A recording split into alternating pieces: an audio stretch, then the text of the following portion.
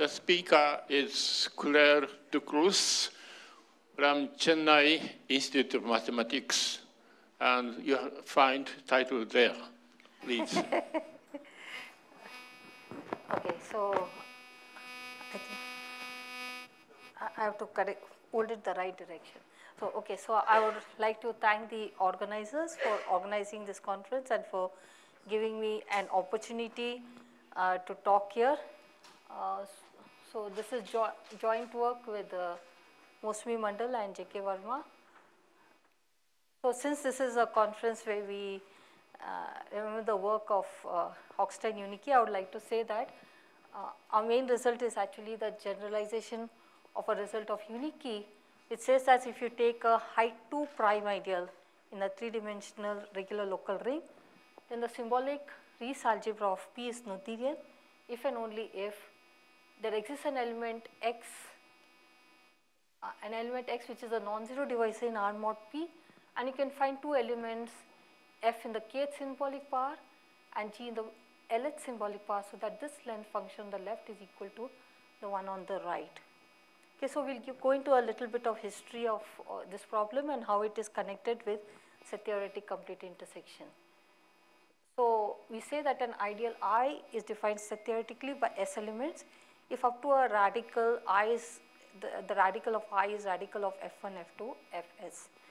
And if S is the height of the ideal, then we say it is a set-theoretic complete intersection.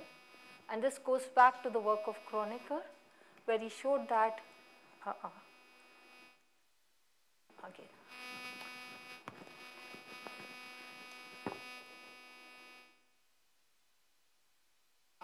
Goes back to the work of Kronecker, where he showed that if you have a affine closed scheme defined by I sitting in an affine D space, then it can be set-theoretically defined by D plus 1 elements. And there was a question whether people were wondering whether one could improve, and there were several conjectures which came by Forrester, Eisenberg, Evans, and several others. But then, and there were several partial results, but I would just like to state that the work of Storch in 1972 and Eisenberg, Evans in 1973 says that you could improve Kronecker's result from D plus 1 to D. So there were several other results, and in the 60s, 70s, there were many interesting results that came up. So then Kaushik and Nori in 1978 proved this wonderful result, where they showed that if I is a radical ideal of ID minus 1, then I is a set-theoretic complete intersection provided the characteristic is P. So this result is not true we know in positive characteristic, and since this is a conference on characteristic P, I would also like to mention the result of Hartshorne in 1979, where he proved that this Macaulay's curve, I think I just proceed, that the Macaulay's curve is actually a set-theoretic complete intersection for all D belonging to 4, provided the characteristic is P. And in characteristic 0 for D belonging to 4, this is still an open problem, and people do not know the answer to it.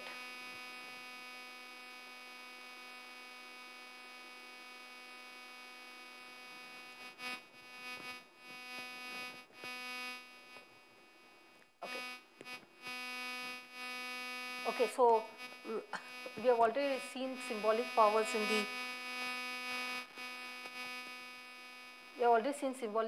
the morning, and we say that if I is an ideal, then the n symbolic power is the intersection of I raised to n R locally P intersection R, where P we can take it to be the associated primes or the minimal primes of R mod I. But in our case, we will be looking at radical ideals. So in this case, both the definitions are the same. And then the symbolic Rees algebra of I is nothing but the direct sum of all these symbolic powers. Now, Kaushik proved an interesting result which gives a relation between the symbolic Rees algebra and set-theoretic complete intersection. And he showed that if you have a prime ideal of height D minus 1, okay, in a Noetherian local ring, then if the symbolic Rees algebra is Noetherian, then it is a set-theoretic complete intersection. And this proof is actually characteristic free. And there were several results on several set-theoretic complete intersection, but an exact generalization of Kaushik's result was not known. And so in a joint work with Mandal and Verma, we give a generalization not just to, so Kaushik's result was for height p equal to d minus 1. So even for d minus 2, d minus 3 or lower heights, there was no result known. So we generalize it to an ideal I, but the only thing is we need the condition that R mod A symbolic n is Cohen-Macaulay for n large. So under that condition, we can generalize this result, and we show that if the symbolic Rees algebra is Noetherian, the first thing is the analytic spread of A symbolic k is same as the height of A symbolic k for some k bigger than to 1. And in this case, the ideal A is a set-theoretic complete intersection. Now, we know that there are examples where if we drop our assumption that R mod I symbolic n is not Cohen-Macaulay, then our result is not true. And these examples were studied, first one by Eisenberg and Evans, and the second was by Schenzel and Vogel.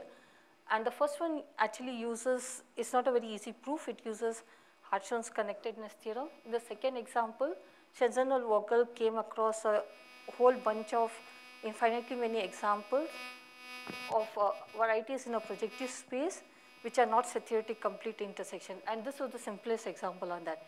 And even there we see that R mod I symbolic n is not Cohen-Macaulay for all n going to 1, and so we cannot drop that assumption in our result.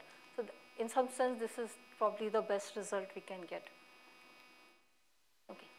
So then to prove that result, one of the important results that we need to prove the set-theoretic complete intersection as well as our later result is this lemma, which states that if you have an ideal I, so the dimension of R mod A is S, and R mod In is Cohen-Macaulay for all n bigger than to 1. So this is a very important thing, and this in some sense was an obstruction to generalizing the results. And once we have this result, it seems to be we cannot really drop these assumptions.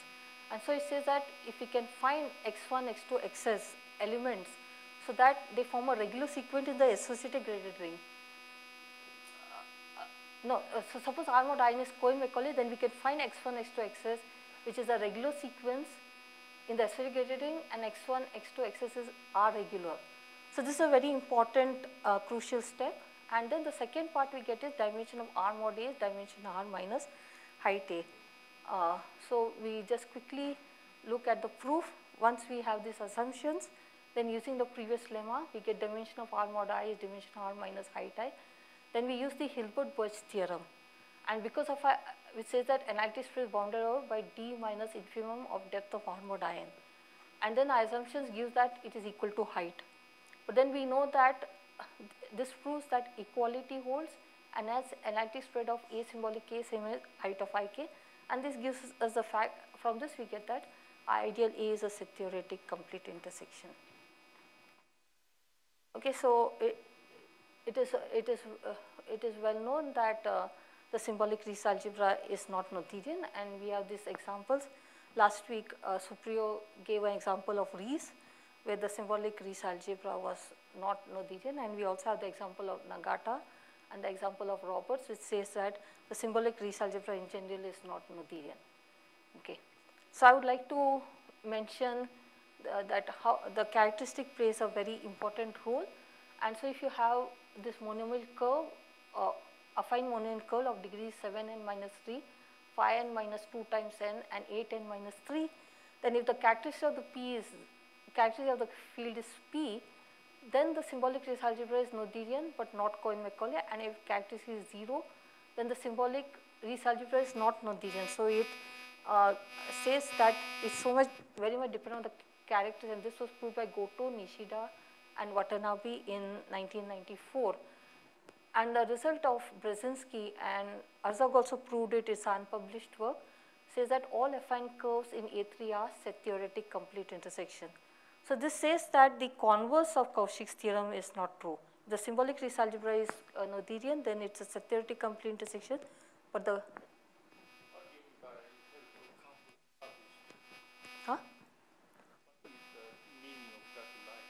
Which one? Huh? Yeah, because Brzezinski in his paper writes that Herzog knew the proof, but he has not published it. The same result, yes, but he has not published it. Okay, so then there was no result known how to really show that the symbolic Rees algebra is Noetherian. And so in 1987, Unique came up with this interesting way of telling how do you show that the symbolic Rees algebra is Noetherian, because if you know that the symbolic Rees algebra is Noetherian, then the ideal is a set-theoretic complete intersection. However, this does not ease the problem, even finding, so Unique showed that if you are in a regular local ring and I is a height ideal of a P is a prime ideal of height 2, then the symbolic Rees algebra of P is Noetherian. If and only if you can find its elements F in P symbolic K, G in P symbolic L, and X in M minus P such that this equality holds true. But in general, finding these elements F and G itself is not very easy. I mean, it is quite a difficult problem. And nevertheless, many people worked on this afterwards. This gave sort of an incentive for people to work on the symbolic Rees algebra, and not only to work to show the Noetherian property, but also the Cohen-Macaulay and the Gorenstein property. So we had several people working on it, but before that I would like to state that Morales in 1991 generalized this result to any ring of dimension d bigger than or equal to 3, but under the assumptions that the ring is analytically unramified, formally equidimensional. So this is a generalization of Unique's result, and in 1994 Goto gave a further generalization where for the necessary part he drops the assumptions of Morales, but for the converse he needs the fact that R is an unmixed Nockel ring. So this was the best generalization of Unique's result that was known for many years. And then so I would just like to mention this before we state our result. I would just like to mention, though there were several results known, Unique in the same paper in which he gave the criteria for the Noetherianness also showed, he considered the Moore curve, and so these Moore curves are very interesting because there are still some more curves for which the problem is open. We do not know whether the symbolic Rees algebra is Noetherian. And Unique showed that if you have the Moore curve which is parameterized in this way, then the symbolic Rees algebra is Noetherian, and P is a set-theoretic complete intersection. So, but then there are other Moore curves for which the problem is still open. And so then, so I'd just like to mention that there are not many examples known in higher dimension where the symbolic Rees algebra is Noetherian. So Goto in his paper in 1994 in his memoirs showed that if you take the monomial curve which is given by an arithmetic progression, then the symbolic Rees algebra is Noetherian. And with the joint work with Sridevi, we actually could find these generators of the symbolic powers. So this J2, JD minus 1 are the extra generators you need for the symbolic powers. And then for D equal to 3, 4, Goto showed that the symbolic Rees algebra is Cohen-Macaulay. And in a joint work with Sridevi, we showed that for all D bigger to 2, we can show that. So this was open for D bigger to 5. Goto raised this question. And we showed that for D bigger to 4, the symbolic Rees algebra is always Cohen-Macaulay.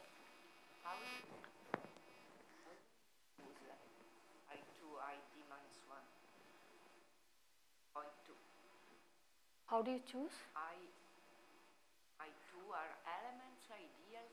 These are ideals. These are ideals. So each I2, I3, ID minus are ideals. So we know exactly what those generators are.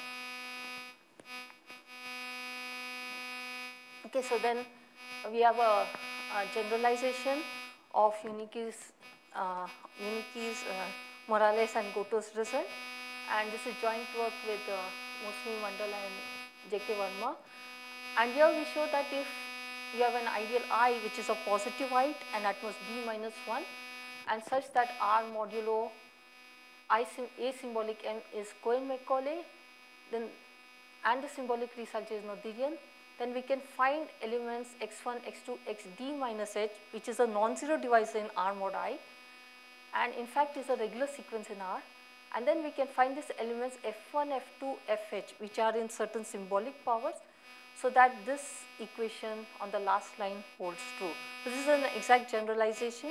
If you put the conditions that R is a regular local ring and height 2 ideal, then we get the exact version of Unique's theorem. Now, using that previous lemma, one can actually choose CS elements. So I will not go into this. And then once you plug it, you just put in the multiplicity formula and get the result. So the difficulty was actually finding the right way of getting these elements x1, x2, xd minus h and f1, f2, fh. In choosing those elements very carefully in the right way, that was the most difficult part. Once you do that, you just plug in and you get the multiplicity formula.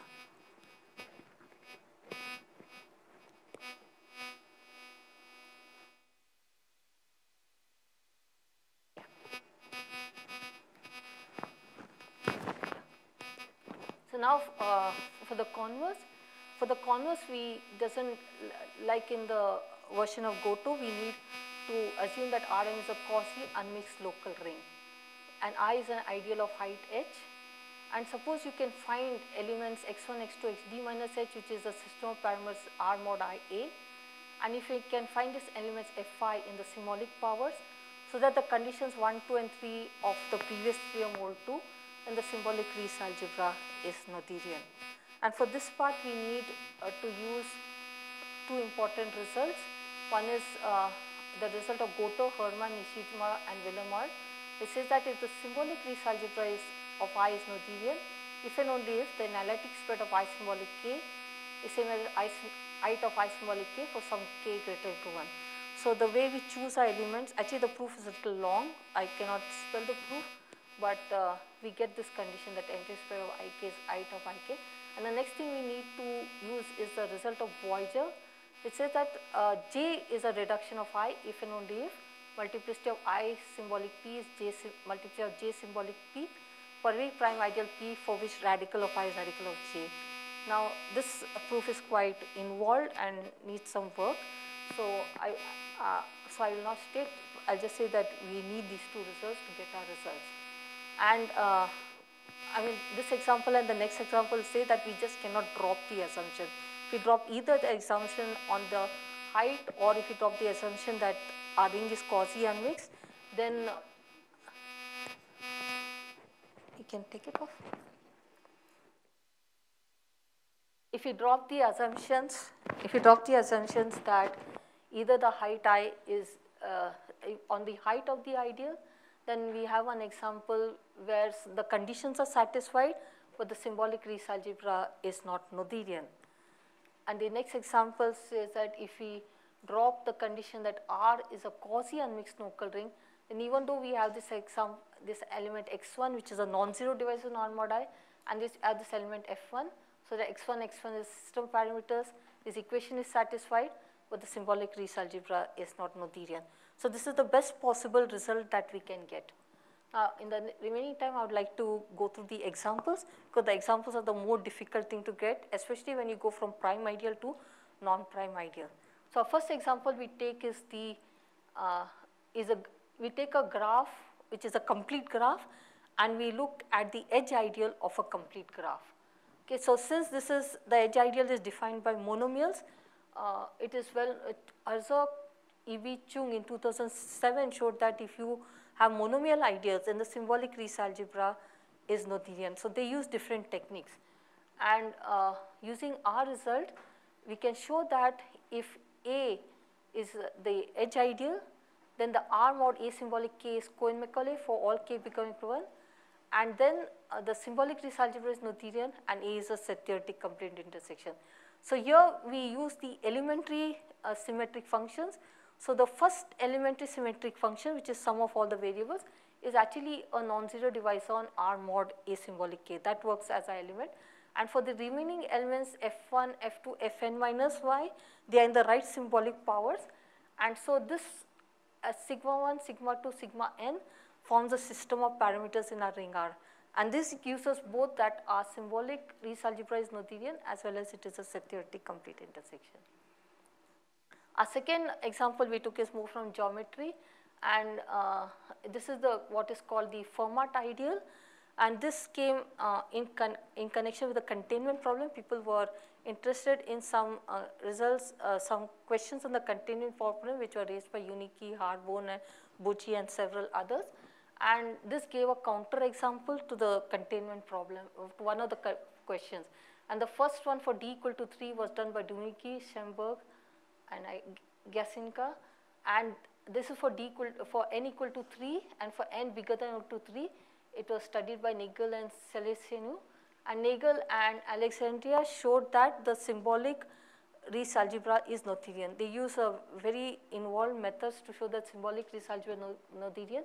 We show that using our method, we can very quickly show that the symbolic Rees algebra locally is Noetherian. I'm sure it will give us the graded case also, but we only need to find the right elements.